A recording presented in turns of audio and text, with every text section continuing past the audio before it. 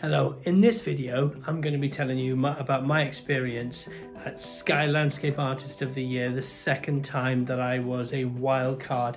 It was at High Wycombe, and the first time in a previous video, which I think you can find here, the first time was a real baptism of fire. I was really in at the deep end. This time I was slightly better prepared.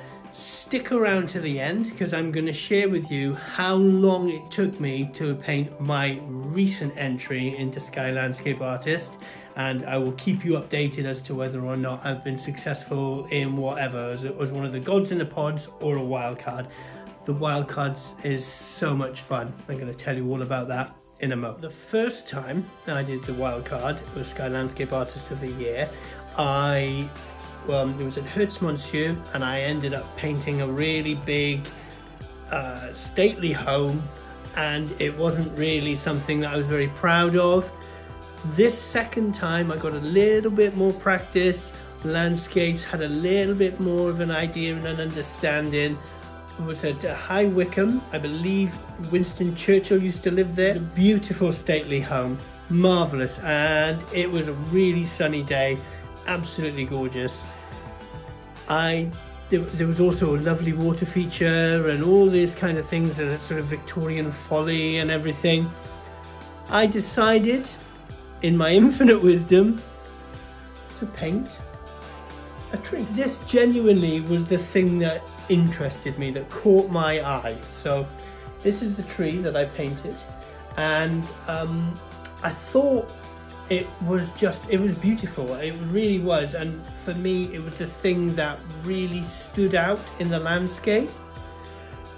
It was an unusual choice, I agree. If you're thinking odd, yes, probably. I had no preconceived ideas when I got there. I hadn't decided what I was going to paint. I had googled it and had a little bit of a research about the area. Had no idea really what I was going to paint, and when I saw this tree I was like, yeah, that's for me. Genuinely genius tree.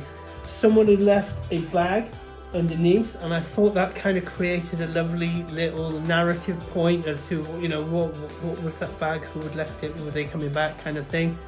I really loved the kind of softening, the depth in the landscape, and obviously for me this was all about the detail in the tree. I got to speak to all three of the judges and Stephen Mangum, one of the hosts, which was marvellous. Got interviewed by one of the researchers. I'm only featured in the programme very, very briefly. You can see me there, but it's just snippets and things like that. I'm quite happy, I'm quite proud of what I think. This is a 4-hour painting, and I think it definitely marks and improved my previous experience at Sky Landscape Artist of the Year.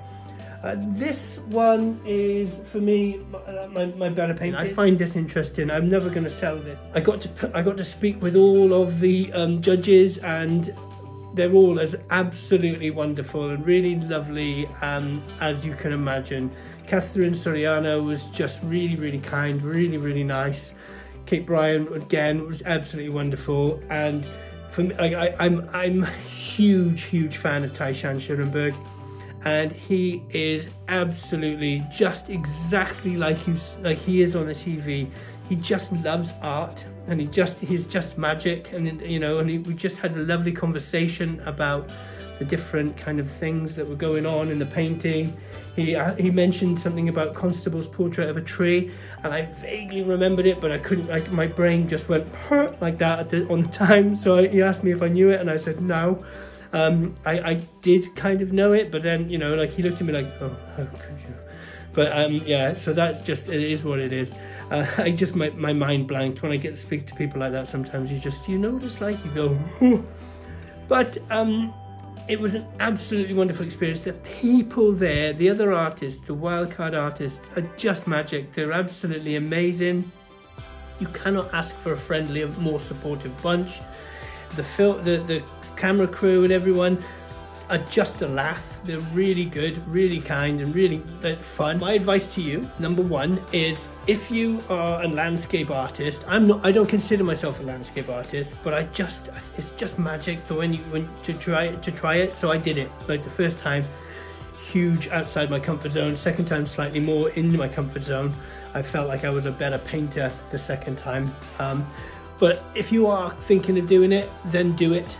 Nothing is going to go wrong. Nothing bad will happen. It is just absolutely marvelous.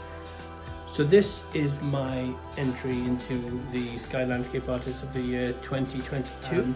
I just found it really interesting. I took a photo as the sun was setting at Hawfield Common in Bristol, and it was really interesting, the way that the shapes, the silhouette of the trees against the sort of setting sun.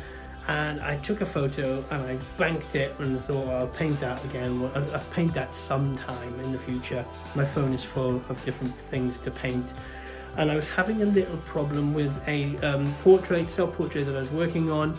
So I decided to just kind of do this as a sorbet to cleanse the palette, artistic palette. And I gave myself an hour. I like to time myself, because if I don't time myself, then I end up just getting consumed, and that's it, I've lost a day. And people are phoning me up going, you know, you're meant to be here. I timed myself and I got to this stage and I thought, I'm done. I literally didn't want to do anymore. I felt that I'd done what I wanted to do and I accomplished what I wanted to accomplish. Looked at the clock and it was 30 minutes. So this little painting here, my submission into Sky Landscape Artist of the Year 2022, took me 30 minutes, and I'm quite happy with it. I'm quite proud of it. It's definitely something that is quite striking in my view. Let me know what you think in the comments. That would be lovely. If you've enjoyed this video, why not subscribe, and have a wonderful day. And whatever you do today, make some art.